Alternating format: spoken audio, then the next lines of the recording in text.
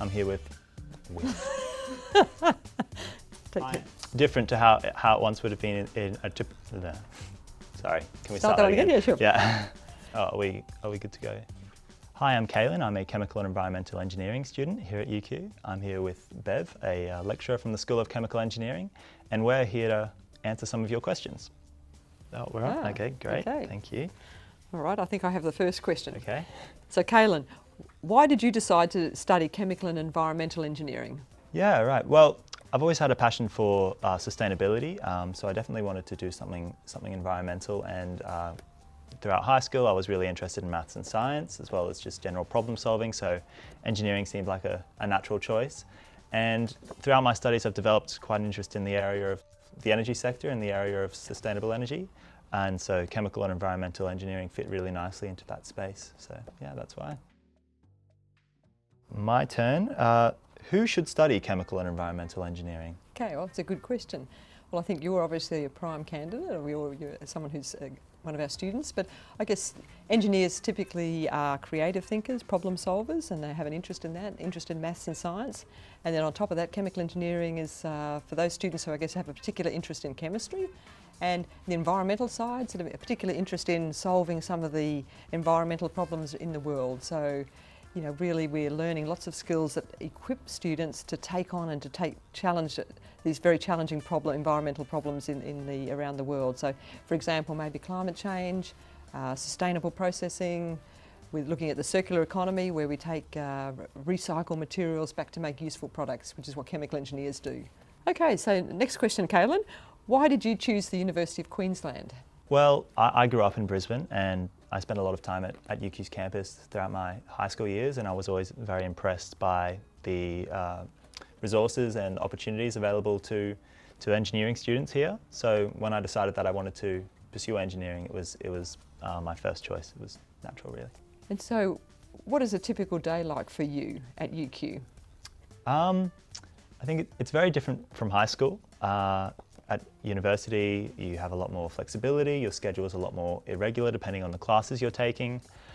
A typical day for me would probably, I come to uni in the morning, attend my lectures and my tutorials, sometimes practicals in the laboratory, and then I'll spend time in the library and trying to get some of my study and assignments out of the way.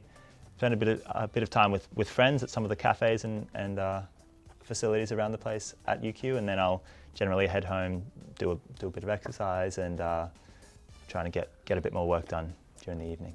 Is it a social? Do you have much of a social life on campus? Yeah, no, for sure.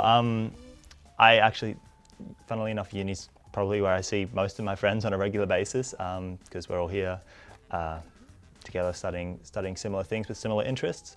I've also spent a lot of time taking part in activities that are run by the Chemical Engineering Student Society. They have lots of great events, both social and professional, that are really good for meeting new people, getting to know them better, and then also preparing you for work as well. So next question for you, what do you love about your degree?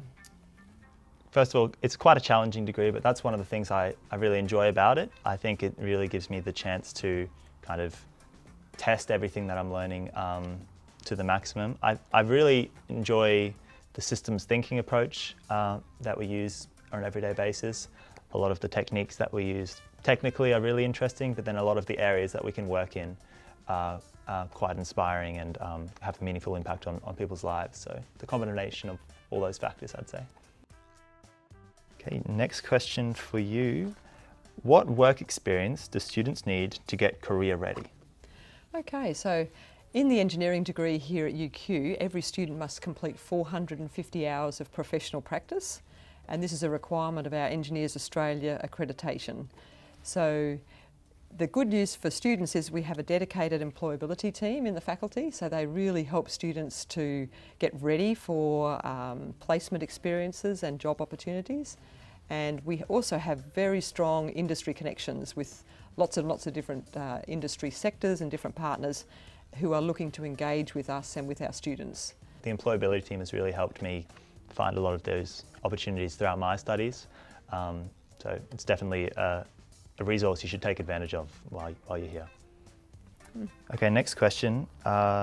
Are there any exchange opportunities? Well, I can actually answer this one. I went on exchange in the second semester of my third year to McGill University in Montreal in Canada, and this is one of the best experiences of my degree. It was a really great developmental experience, both on a personal level and a professional level. Bev actually helped me a lot in getting ready for the exchange. In engineering, we work very closely with academic advisors to help arrange a study plan and help make sure your subjects line up.